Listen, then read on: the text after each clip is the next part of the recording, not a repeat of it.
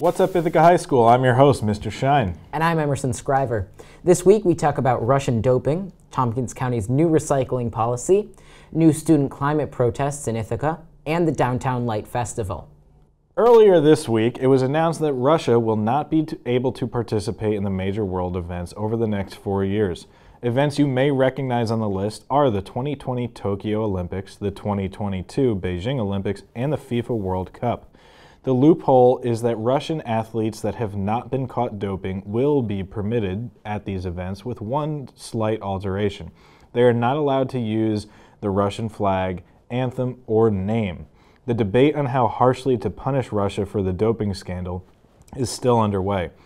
Many argue that punishments aren't harsh enough, while Russia itself denies the majority of the doping allegations, despite a surplus of evidence gathered by WADA, the World Anti-Doping Agency. These new agreements carried out by WADA are currently Russia's future for the next 4 years. The Tompkins County Department of Recycling and Materials Management is stepping up its quality control for what goes into the recycling plant. Starting this month, items put into recycling bins that are not recyclable will get warning stickers. In February, non-recyclable items will get rejected stickers, and the bin will not be picked up.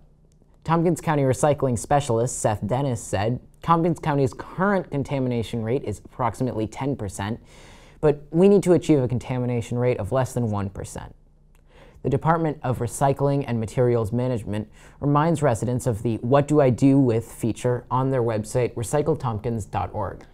You know, that recycletompkins.org site is a really good thing that people should check out. And it's pretty easy to use. You literally just go there with the question, I've got this thing, what do I do with it? And they've got very easy to use categories and all sorts of stuff like that. Real nice. Sounds great. Check it out. Last Friday, we saw Ithaca students once again out protesting climate change as part of a global climate strike. The protest began at Ho Plaza, where they marched to Day Hill, the location of Cornell's administration.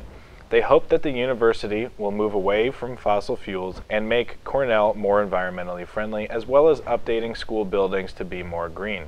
The Cornell University police locked down the Day Hall building, stopping most of the demonstrations from advancing past the lobby. But 12 student protesters were able to deliver a list of their demands to the school administrators on the building's third floor. The Day Hall demonstration lasted nearly 4 hours before the students left. There was also a strike from students of LACS and New Routes outside Ithaca's City Hall.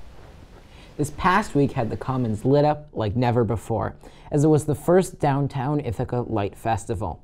The main feature of the Light Festival was Prismatica by Raw Design, an installation of lighting up prisms. The festival also featured the 10th annual Downtown Chowder Cook-Off last weekend. Light Fest replaces the Ice Fest, which was retired due to Ithaca's unpredictable weather and vandalism. Scott Rougeau, Special Events Director for the Downtown Ithaca Alliance, said, "We absolutely loved it, but it was a really short-lived event." The new Prismatica display doesn't have the same issues as the Ice Fest did, seeing as prisms have no chance of melting. The 2019 Light Festival began on December 5th and will end on Sunday, December 15th. That's good, so we still have time to see it if we haven't gotten there yet. Yeah. Toby, behind the camera, is the prismatic thing pretty cool? We're getting the nod from Toby that it's pretty cool. You should check it out.